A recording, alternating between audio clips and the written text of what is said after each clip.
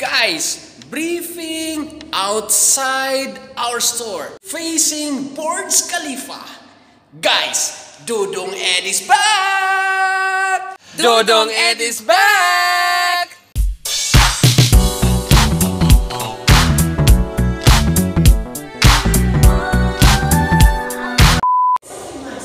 Guys, I'm really excited. This is first time in our shop na magbi-briefing kami outside the shop. So guys, really I'm excited.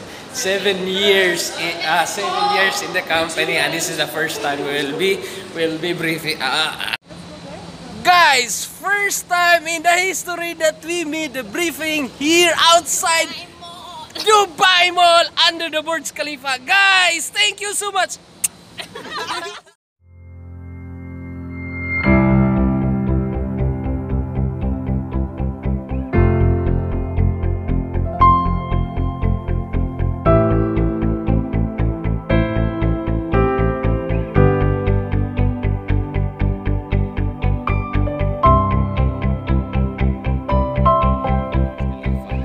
So, first time namin to ginawa ng mga staff as a staff. Yun, ginawa namin. Nag-come up lang ng idea na lalabas kami para mag-brief dito sa labas. What's nice experience, guys. Yeah, so nandito na po kami, papasok kami ngayon. Yes, punta na naman kami ulit sa shop.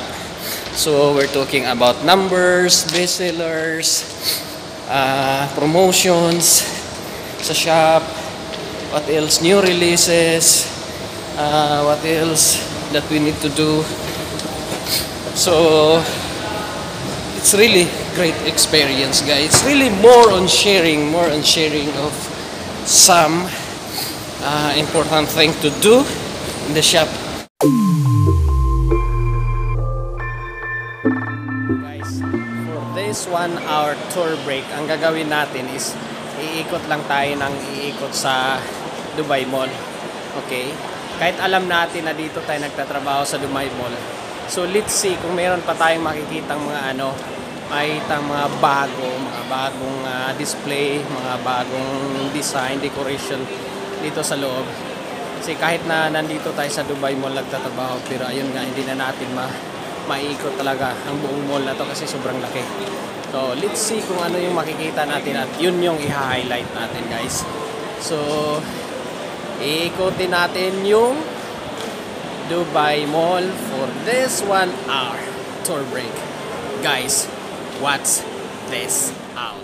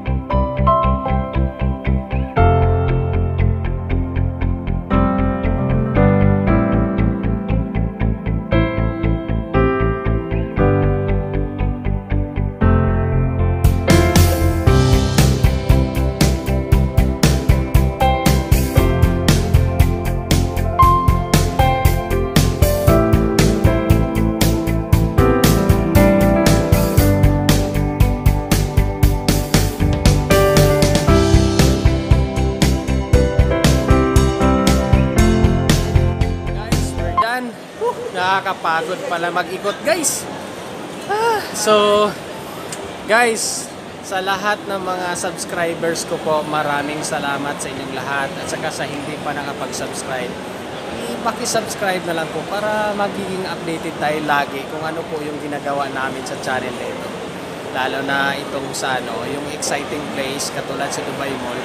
Para ka na lang ding nagmumuling dito sa Dubai Mall. Yun yung ginagawa ko kasi every Friday or Saturday. So, yun guys, para magiging updated tayo kung ano po yung mga magandang tanawin dito sa Dubai Mall.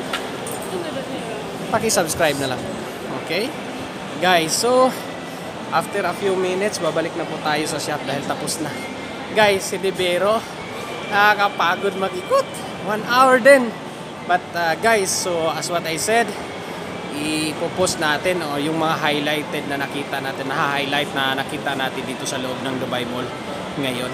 Guys, maraming salamat po sa inyong lahat.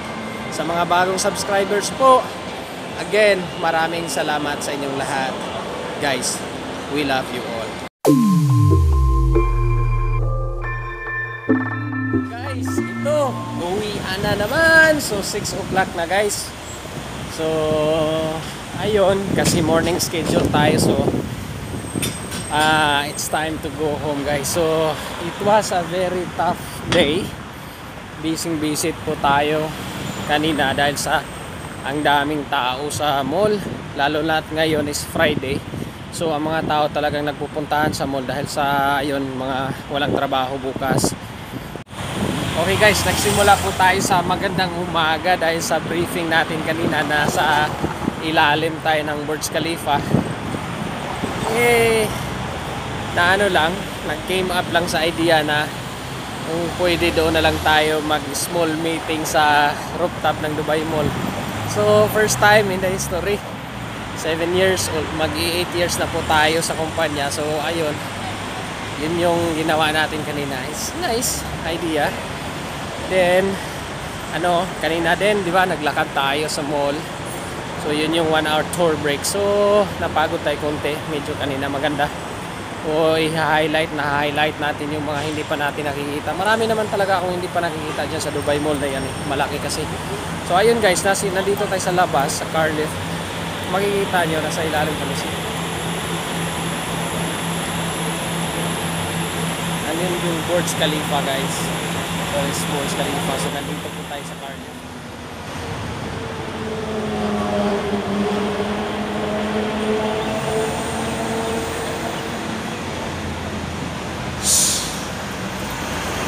So, guys, always remember, we have a choice to be happy.